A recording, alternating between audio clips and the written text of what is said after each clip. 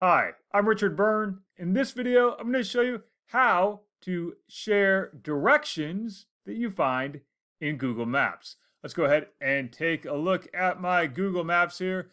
And let's say I want to give somebody directions to Carnegie Hall. And the directions are not just practice, practice, practice. I want to give them actual walking directions from, let's say, Rockefeller Center.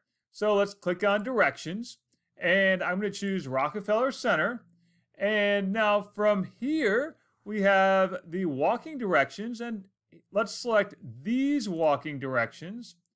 And now I'm going to go up here to the share button, and I'll copy that link, and I can give that link to my friend to get the exact same directions from Rockefeller Center to Carnegie Hall that I'm going to follow. And you can see there, I can even just click on the Gmail icon and email them to my friends that way.